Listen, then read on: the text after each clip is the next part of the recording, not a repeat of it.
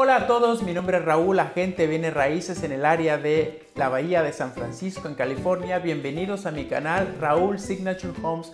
Hoy les tengo un tema importantísimo para todas aquellas personas que estén pensando en comprar casa o incluso en rentar. Y se trata del famoso puntaje de crédito o FICO SCORE. Y ahora bien, ¿qué es el puntaje de crédito o FICO SCORE? Es prácticamente una medida que indica una puntuación, que indica qué tanta capacidad tienes para endeudarte y sobre todo de pagar tu deuda.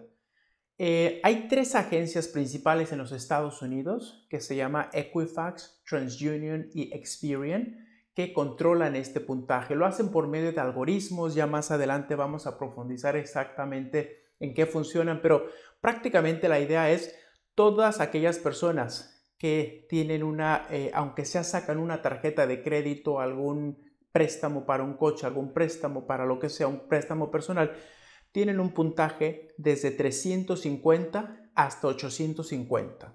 Prácticamente, por lo tanto, es una medida de la capacidad que tienes de endeudarte y de pagar. El puntaje de crédito en los Estados Unidos, sobre todo California, es de vida o muerte prácticamente. Sin un buen puntaje de crédito, no te van a dar un préstamo como tú te gustaría. Y algunas personas se sorprenden de que ni siquiera pueden rentar con un FICO SCORE, un puntaje crediticio bajo. ¿Por qué? Porque el puntaje de crédito refleja qué tan endeudado estás o qué fuerte estás económicamente. Y les voy a poner un ejemplo prácticamente, ojalá pueda quedar claro esta idea. No es fácil entender el puntaje de crédito, pero les voy a poner un ejemplo de lo importante que es este puntaje. Y prácticamente es esto. Imagínate que yo tengo aquí dos personas que quieren comprar casa. Uno tiene un puntaje de 800. Recuerden que es de 350 a 850. Tenemos a la persona A, que tiene un puntaje de crédito de 775, 800, 810.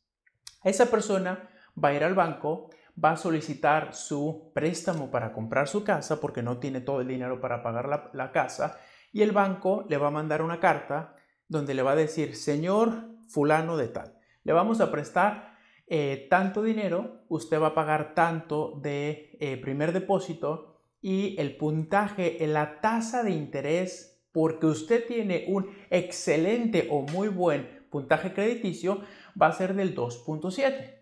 Y la persona A pues se va feliz a su casa, va con su agente y compra casa. El mismo día, otra persona que tiene un puntaje de 650, de 700 puntos, de 680, solo les comento que más del 50% de la población de Estados Unidos tiene un FICO SCORE, un puntaje de crédito menor de 720. Muchísima gente está entre el 500 y 700, 680. Esta persona que tiene un puntaje de crédito de 830 va al banco y el banco le dice: por supuesto, señor, que le vamos a prestar dinero, le vamos a prestar hasta tanto y le vamos a dar un puntaje de 3.8. Y esa persona va y compra su casa. Esto es una historia real. Les estoy hablando de dos personas, obviamente no voy a mencionar los nombres, les estoy hablando de dos personas reales que viven en California y que fueron al banco a sacar esto. La grande diferencia entre el 2.7 y el 3.8 son de $100,000 en 30 años. La primera persona va a comprar, eso es más o menos un ejemplo, va a comprar una casa de $500,000. El pago mensual de esta persona, con todo impuestos y todo, le va a quedar como en $2,900 mensuales, pero porque tiene un interés del 2.7. La persona B, como le dieron una puntuación de 3.8, el pago mensual aproximado le va a quedar de $3,200. La diferencia mensual cada 30 días entre la persona A y la persona B es de $300. Al año son $3,600, y si eso lo multiplican por 30 años nos da más de $100,000. La importancia de tener un buen puntaje crediticio es precisamente eso. Te estás ahorrando dinero. Y no solo eso, la otra cosa importantísima es de que algunos bancos van a dudar en prestarte. Y si vas a rentar, por ejemplo, una casa y ven que en tu historia crediticia aparece, tienes una colección de que debiste dinero y no pagaste, de que un mes pagas, un mes no pagas, de que tienes 20 tarjetas de crédito o de que tienes varias tarjetas de crédito y tienes una deuda de 10,000, 15,000 dólares, eso asusta a los bancos, eso asusta a los prestamistas y por lo tanto tú mismo te estás excluyendo de la posibilidad de comprar una casa o incluso de rentar. Entonces, ahora sigue la pregunta más importante que hacen muchísimas personas: ¿cómo subo mi crédito o cómo se baja? O sea, ¿por qué me bajan puntos puntuación? Este va a ser el tema de nuestro siguiente video porque realmente es algo que requiere mucho más tiempo podérselos explicar cómo se sube, cómo se baja, pero aquí simplemente les quiero dejar algunos principios para que ustedes tengan una puntuación, un puntaje de crédito alto. El primero es bájale a tu deuda. Bájale a tu deuda. A mí por trabajo me corresponde ver la historia crediticia de muchas personas casi diariamente. Puedo ver una historia crediticia, no solo verla, sino analizarla. Les puedo decir que hay personas que tienen una grandísima deuda, tienen 4, 5, 6, 7 tarjetas de crédito y le tienen 2,000, 3,000, 4,000 dólares. Hay que bajarle. Mientras más deuda tienes, obviamente en diversos lugares, obviamente presentas un mayor peligro para los prestamistas, para los bancos y por lo tanto te van a bajar ese puntaje. Segundo, hay que tratar de eliminar tarjetas de crédito que no necesitas. Repito, hay personas que tienen verídico más de 10 tarjetas de crédito de tiendas.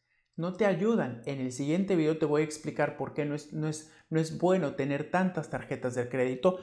Confórmate, sobre todo si estás buscando en comprar una casa, confórmate con tener las que necesitas para que no te causen problemas las demás tarjetas de crédito.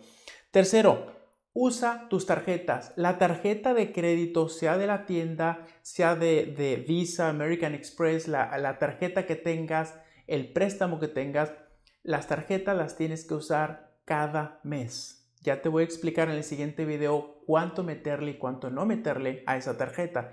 Pero tarjeta que no usas, tarjeta que te quita puntaje. Por lo tanto, hay que usarlas.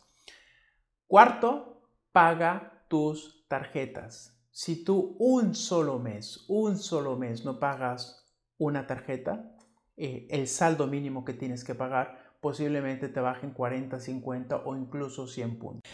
Muchísimas gracias por haberme escuchado en este nuevo video de mi canal y les invito a suscribirse a mi canal. Por favor, toquen la campanita para poder recibir los siguientes videos. Recuerden que voy a empezar a publicar todos los miércoles y viernes, 2 veces por semana. También, por favor, déjenme sus comentarios.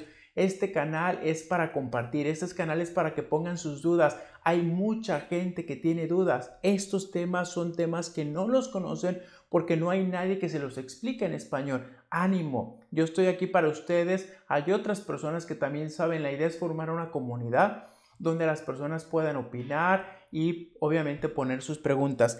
Y finalmente, bueno, pues nos vemos en el próximo video. Repito, no olviden suscribirse a su canal y muchísimas gracias por escucharme. Hasta el siguiente video.